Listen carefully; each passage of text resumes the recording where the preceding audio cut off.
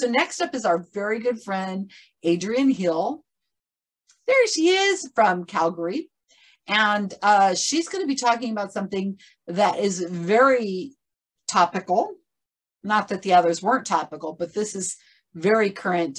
I think it's all started since the pandemic and it's happening on TikTok. So let's give Adrienne all of our attention. I'm really looking to hear what the answer is to what's been going on TikTok.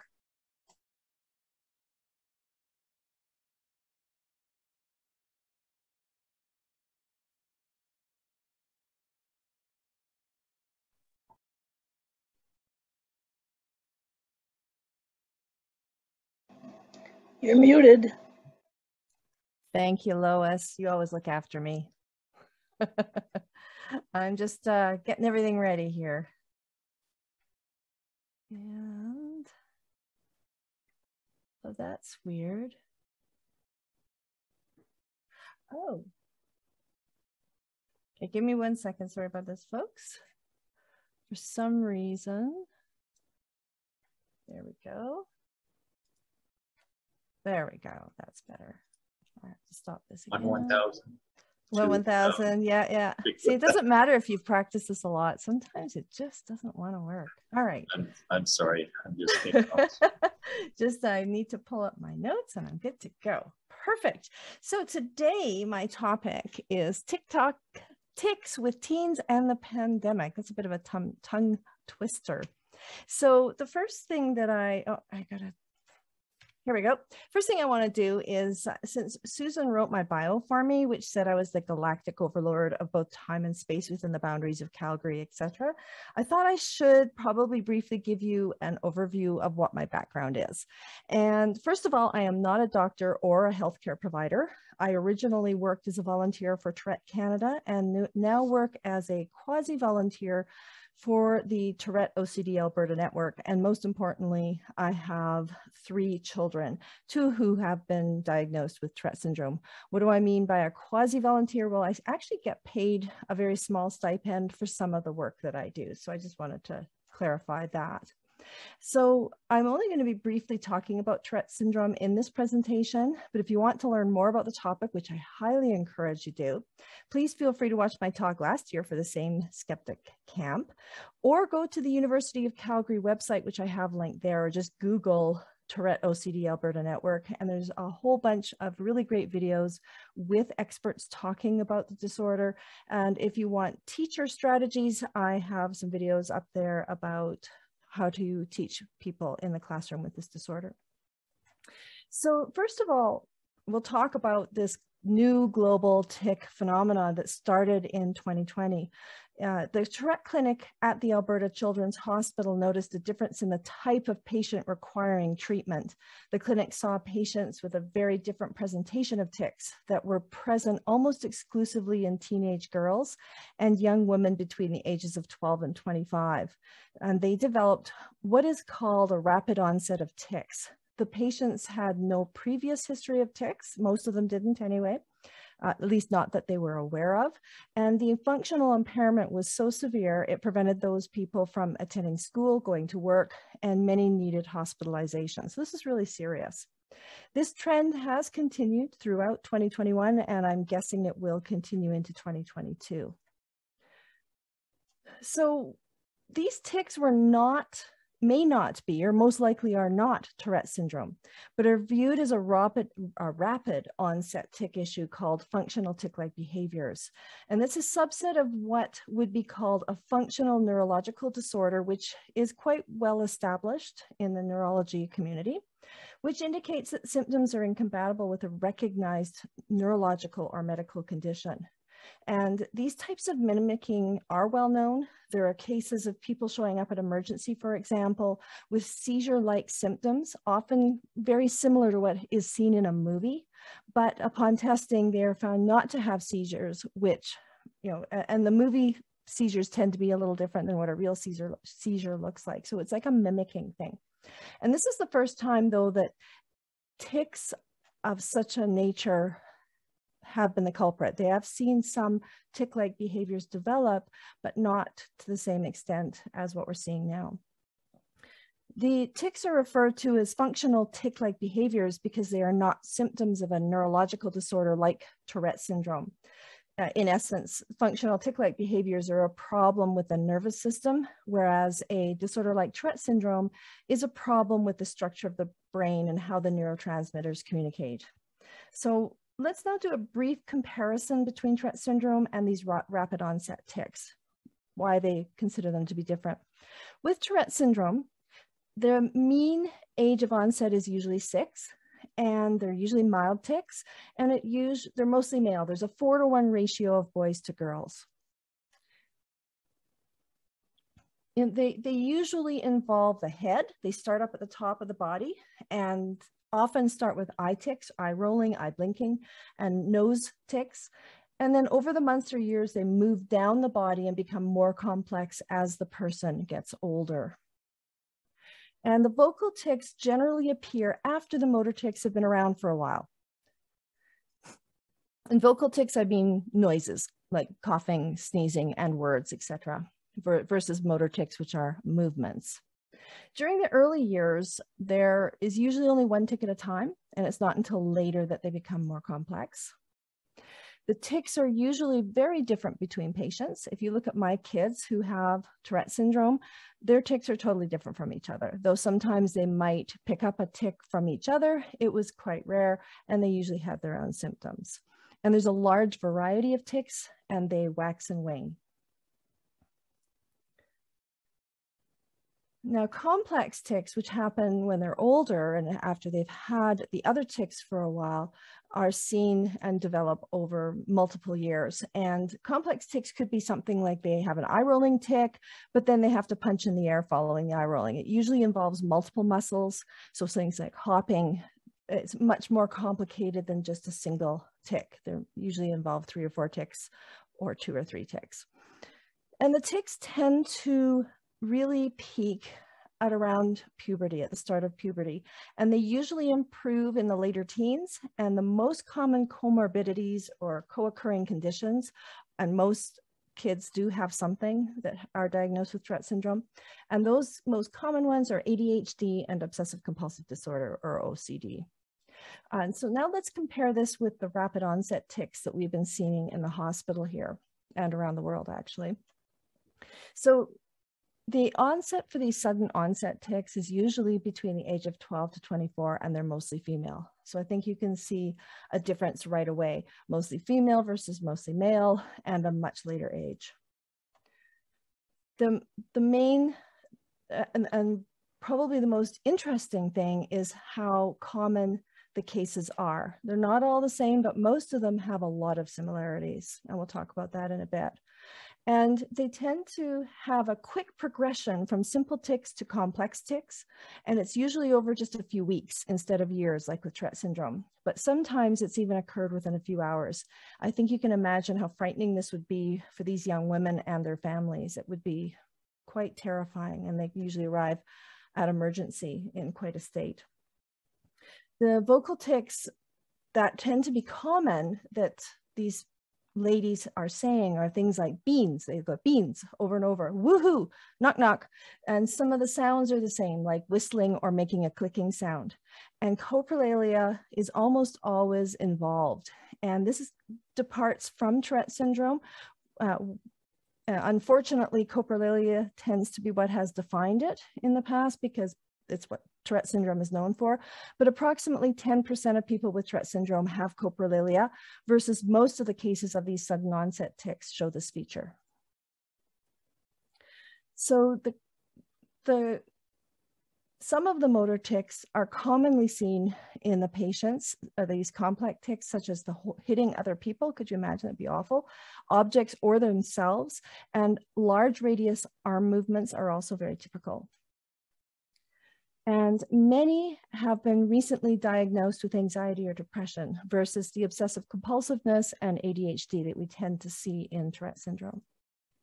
Doesn't mean we can't have depression, etc., with Tourette syndrome as well, or vice versa with sudden onset, but it's just most people, it is observed this way. And I think this last bit is one of the things that's really drawn attention to the media. This phenomenon has been seen simultaneously in countries across the world.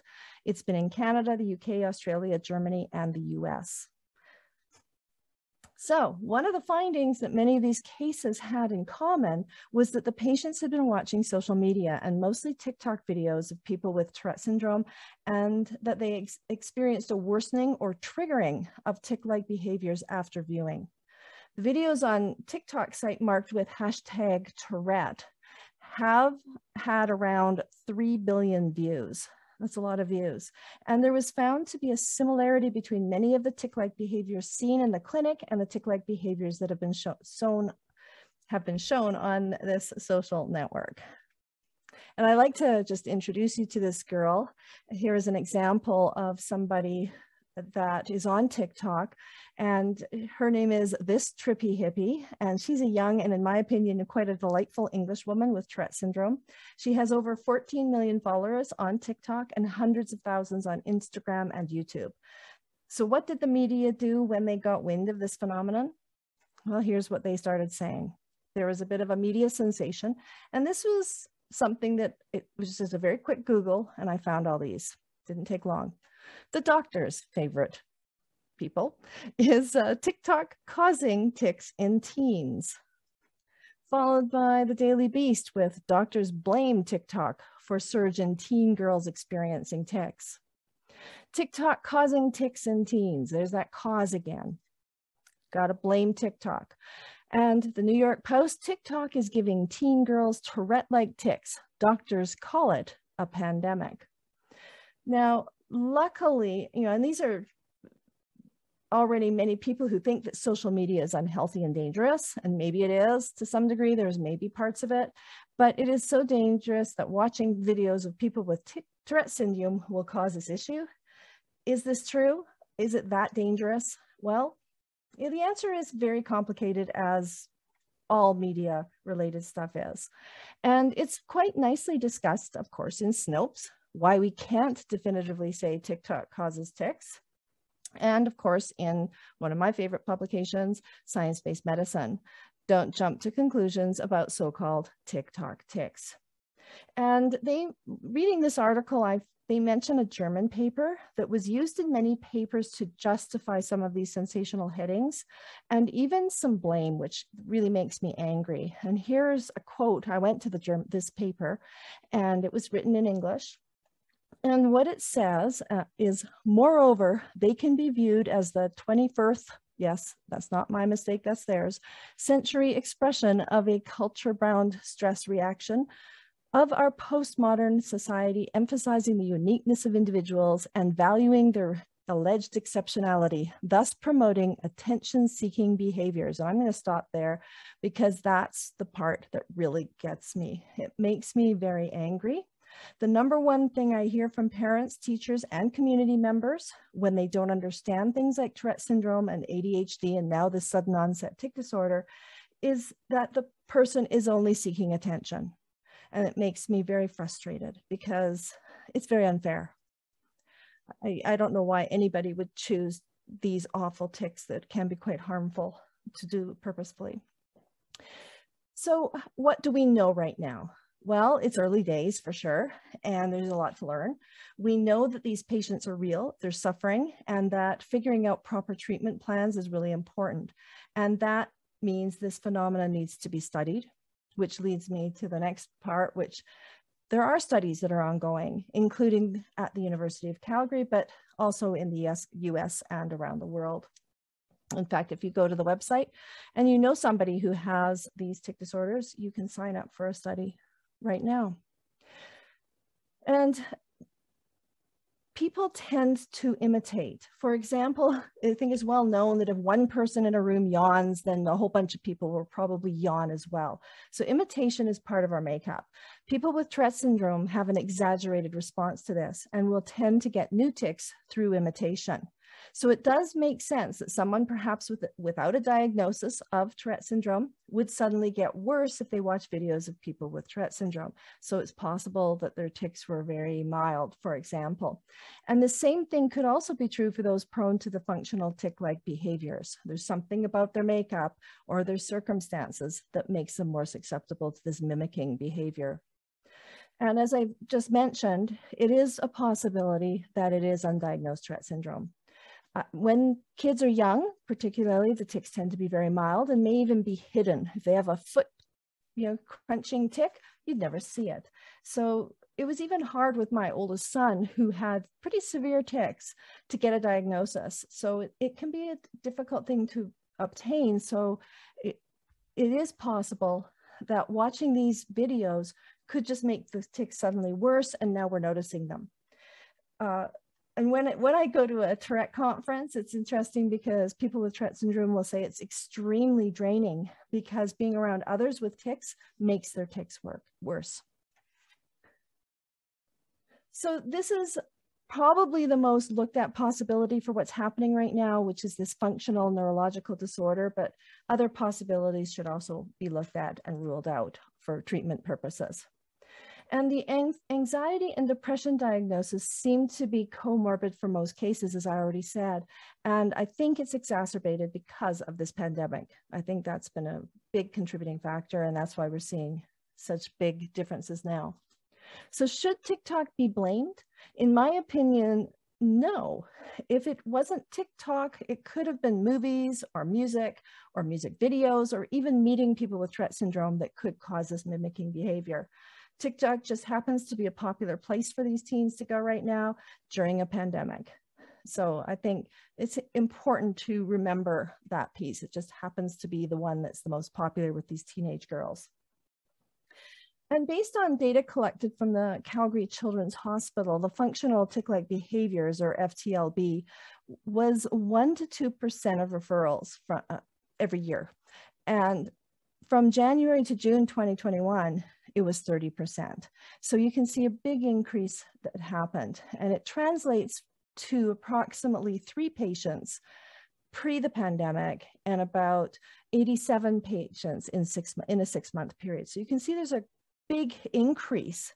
However, the numbers are still pretty small if you think about it. So if TikTok really did cause this problem, then we'd be seeing a lot more people than 87 patients. Our city in Calgary is about 1.3 million, and there's a good percentage of kids, so that's still a pretty small number. It's a huge increase from 3 to 87, well, 3 in a year to 87 in 6 months. But I would guess that if it was TikTok that was causing it, we'd see a lot more cases. So what's also interesting is it's obviously a trigger for these particular women. So one of the first things that's recommended is that the patient stop watching TikToks about Tourette. That's part of their first line treatment, along with cognitive behavioral therapy. Medication for stopping tics is not seen as something that will be helpful just because of the nature of the disorder. So it doesn't mean that all people should stop watching these videos of people with Tourette syndrome. In fact, I like the idea of people watching some of these. Most of the videos I've seen have been very informative, and it brings awareness about Tourette syndrome, which is always a good thing. And I'd like to end with a quote from the Science-Based Medicine article, and just because I think it's a really important thing to take forward. So for now, let's get those studies done and try our best to ensure that all kids who are struggling right now with tics or any other mental health symptoms are seen, heard, and helped, and not blamed for attention seeking. I'll add that one myself. Thank you for watching my TikTok. I'm sorry I couldn't resist. That's the end of my... That's priceless. That's really good. You had to get that. I had to do it. I'm sorry. I love it. I love puns. I love all that kind of stuff. Okay, so let's see. Let's get yeah, you don't want that. No, I need to stop sharing. So just give me a sec because I had everything off my screen. Oh, there, it moved over there. That's Okay. why. Oh, thank you for doing that. I actually can do it once in a while. Let me Yeah, find, you got the power. where in the heck am I? Okay, here I am. You want me let to make myself. spotlight you? I got it. I got it. Oop. Wait, Oh. where'd you go? I don't know. Who knows? I can add me. There we go. Okay, there you go. Side by side. Okay, very good. Really interesting. I did not know. I was under the impression that that it was a phenomenon because of, you know, financial reasons, people getting attention, trying to get a huge following on TikTok, which may transfer into monetary things eventually, maybe, you know, getting a show or something like that. So I was under the impression because they didn't fit the demographics of mainly women, they're higher age group. So I was thinking they probably were making it up or so on. And one of the comments we got, I think it was from Jan. Let me look back here a second. She says she asked about mass hysteria as an explanation, which is a real thing. And yes, probably what's going on with the Havana syndrome. Right. Yeah. And there might be an element of that. From what I've read, if you read the Snopes article, it actually says it's most likely not. It's most likely, and I think the SBM article also says it, it's most likely this need to imitate. You know, that's where it comes from. And the fact that there's these few videos that have millions, if not billions of views, they're all watching the same ones. So I think that's the common link. Versus a hysteria where you're kind of all in the same room. I mean, I guess I'd have to sort of look at the definition of mass hysteria as to whether that is sort of a similar thing as to being in the same room and all experiencing the same thing. It could be. Right. But I think that the fact that these women, these young women, have this depression and severe anxiety diagnosis immediately before this happens, I think that's more indicative of whether or not it's going to happen. We just did actually a talk to a school for a classroom with a girl who has undergone this, and she's just in dire straits. She doesn't want to go to school. She's embarrassed. It's awful. She has no control over these tics. And one of the things that actually happened was the students in the class started thinking, what if I get this? Oh, right. If she could get it, maybe I can get it. But nobody else did. So I think if everybody in the classroom did develop this, I think we could now say maybe that's a bit of a mass hysteria happening. Right. If that makes sense. I know that whenever I hear your talks about Tourette's, I always start noticing the things I do more. Like you were saying something about starting at the head and working the way down, something, you know, as soon as you're doing that, I was going like this with my nose, which is something I always do. I have a little line there. I've been doing it since a child. But as soon as you said that, I realized I was doing it, and I thought maybe we're also paying a little more attention to some of the things that we absolutely, that's part of it do, and that kind of thing. Yeah. So some of the other questions I had, I wanted you to define the word coprolalia. Yeah. Coprolalia. Yeah, I've had a lot more practice than you saying that one. So thank you for being kind. I can't pronounce things. I had to practice that one. There's quite a few terms within the Tourette community I've had to practice. But that one is just essentially obscene words. So they will shout out a swear word. I'll just say, shut up, sort of in the middle of a sentence, shut up, that kind of thing, but it's usually swearing. It can be of a sexual nature. So it doesn't have to be a swear word. It could be, you know, I want to have sex with you. Like that's not an uncommon coprolalia thing to shout at somebody, which you can imagine how embarrassing that would be. And extremely. Yeah. Wow. Embarrassing and hard to believe that people would do that. Well, or that they would for do attention. Well, you would also kind of think that maybe people are trying to do it for reals. I mean, you know, to be annoying or part of the problem is they may see somebody that is really attractive, and so they're thinking in their mind, oh, they're really attractive, and then they shout out, we are talking about teens after all. Yeah, so I could see them thinking that's a good idea. Yeah. You know, and that is kind of the problem is that we're really we don't have enough information on it, especially as you said about this recent phenomenon. We don't have enough information. There's not been enough studies on it. And it does seem a little different. It does seem a little hard to distinguish between a teenager or a young person just messing around and managing to keep it up long enough that it seems like it, and somebody who actually has some issues. Another thing I asked is that TikTok, and I think you kind of addressed this at the end, that you think that this is probably, all the attention has probably been a good thing. Yeah, and it depends on the headline, because some of the headlines, which I did not put in, blame the victim, right? Blame the women. And I think that's harmful. When you start saying things like, you know, they're just doing it for attention, they don't really have anything, this is not true, they're just watching these videos and think it's cool, therefore they're going to mimic them, that's harmful. But even those bad headlines that I did post, most of them did say that the teens have no control. So then it's not bad, right? Then yeah, it was just clickbait titles. But how many people do you know? My husband's one of these. He's listening right now, I think. He's a headline reader. And so if you just read those headlines, you would actually think TikTok was causing it and that it was an attention-seeking behavior. So I think that's a problem. Definitely. And TikTok may have, not only has it just become a phenomenon in the pandemic, but it also seems to be a place where it's very unprofessional videos able to put up in a very short amount of time. It's a new following of a young crowd that's on phones and not necessarily like YouTube or anything like that. Hello, the YouTube watchers. But it seems to have become a safer place for people who have this, and it's to be able to show, hey, I've got a tick, let me show you, kind of thing. Yes. Do you think? Yeah.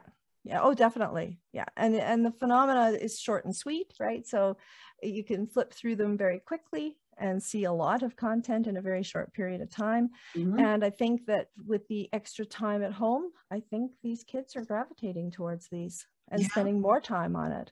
Also, possibly they're just like to look at young girls. Maybe that's why they have a following. Well, and it could be young girls following girls like for just social reasons too. The hippie girl she's adorable, right?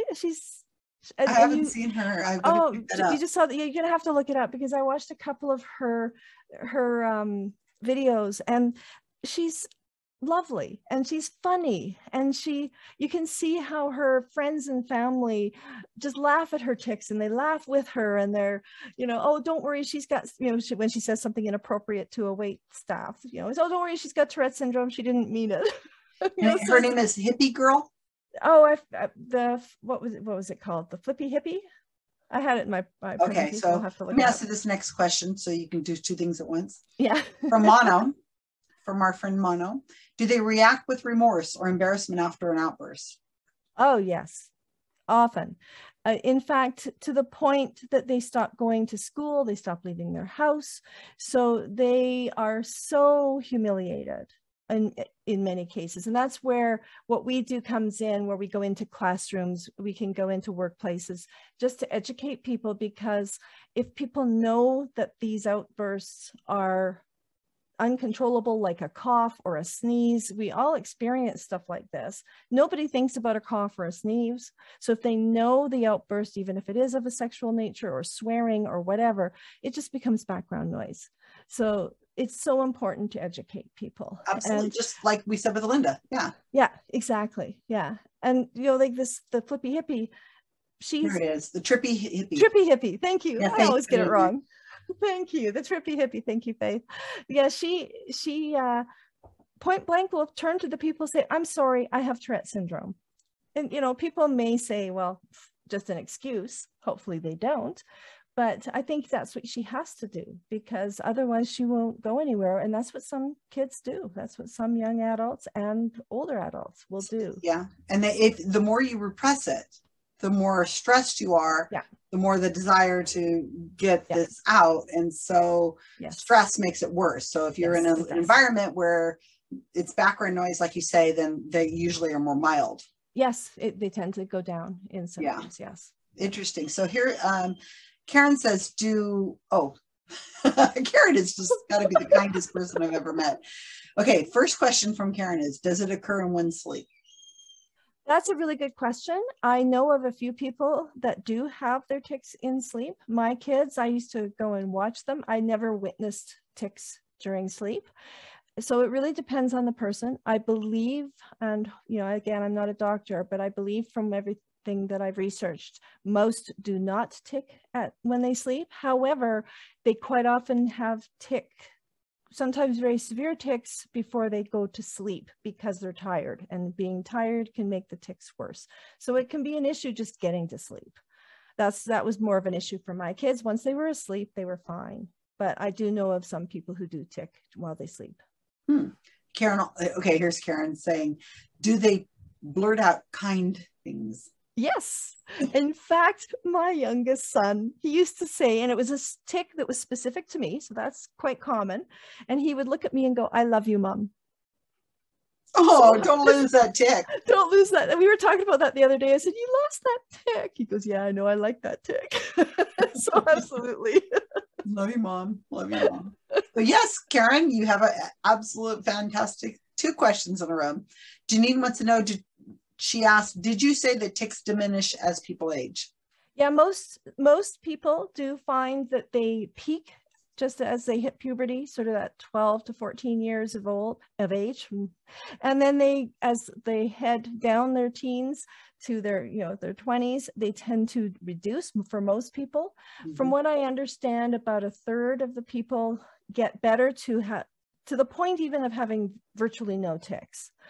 1/3 stay about the same to their adolescent tic frenzy, as I'll call it, and about 1/3 get worse. So some do. I do have a friend who did get worse as an adult, and his tics became very severe gradually over time until into his 40s, and he's on disability now. So it can be very, very bad, but for most people, yes, it diminishes with age. I think I've heard you say that this is a spectrum of sorts. This absolutely is a huge huge area, and you can't just define it in one way, and that a lot of it is overlapped with other issues like OCD, and so it isn't always that somebody has Tourette's.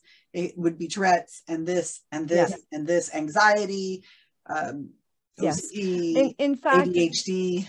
With my son, and I'm speaking just personally here, this is not necessarily what would happen with other people with Tourette syndrome, but what I did notice is when his tics were really bad, all his other stuff like the obsessive compulsive issues, his severe anxiety, his sleep would get better, ironically. But when his tics went down in frequency, all the other stuff came back. And we always said, hey, bring back the tics. The tics, they're kind of embarrassing. They're kind of goofy, but it's the obsessive compulsive tendencies and the attention issues, attention deficit, and these other things that actually were much more difficult to deal with. And they tend to be part of Tourette syndrome, unfortunately. Right. We're getting a question from YouTube. I don't know who this is. They want to know, is Vermont maple syrup the best in the world? I have to say Quebec. Long running joke, you guys. If you listen to Skeptic Zone, Quebec, listen to the Skeptic Zone podcast. Richard Saunders will be in a little bit. Adrienne is one of the contributors. I almost said hosts for the Skeptic Zone, and she does a terrific job. I really do think you're going to be able to start doing voiceovers, but I don't want you to, because I have other things you got to do, and that just is going to take too much of your time. So I think I'd be too afraid to do that stuff. Oh, and so it's fun. Tracy Glenn had an interesting one. I remember this too, that people would say like all the time. Oh my goodness. Valley Girl trend. Yeah. Is that, she says, is it a type of tic, or is it just, and like when people say yeah, or is it just a habit? We see it. Yeah, it's kind of like what I was saying before. It is a spectrum. We all have the imitation parts in our brains, where we want to yawn and everybody else yawns, or, if you touch your nose, everybody else wants to touch their nose. Same thing with these likes and ums that are repetitive in speech. We all have that. That's normal. But Tourette just has that on steroids. Like, it's just out of control, that impulse to say things that are what's the word, that are misplaced is the best word that I can come up with. They're out of context words, and like and are out of context words. Like Janine asked, do tics reappear when people age and have dementia? Oh, that's a question I've never been asked, and I don't know. Janine, she's been doing these talks for years, and you've got a question she's never been asked. I thought I'd been asked somebody wins. Winner. Well, I can answer one thing, which is that if I mention a tic that my kids have had in the past, especially if it was a bad one that they didn't like, they will say, don't mention it, it will come back. So it could. My guess is it could, but it is only a guess. Yeah, I've heard. Okay. So do we know if tics occur in animals? Romero wants to know.